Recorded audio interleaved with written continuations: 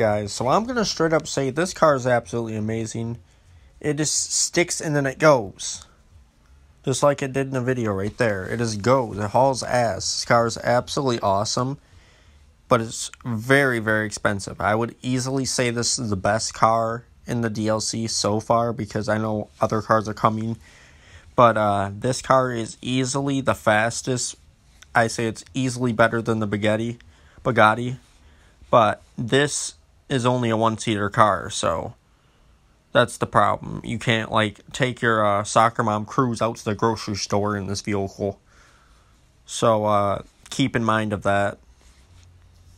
Because this thing's only a one-seater, obviously. So keep in mind that you can't, like, I don't know.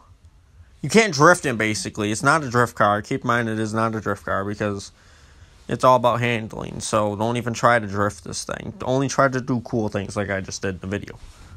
No, I'm just kidding. That's car abuse. But for real, though, it's honestly a really good car. So purchase this bad boy, and I'll see you guys on the street with it. So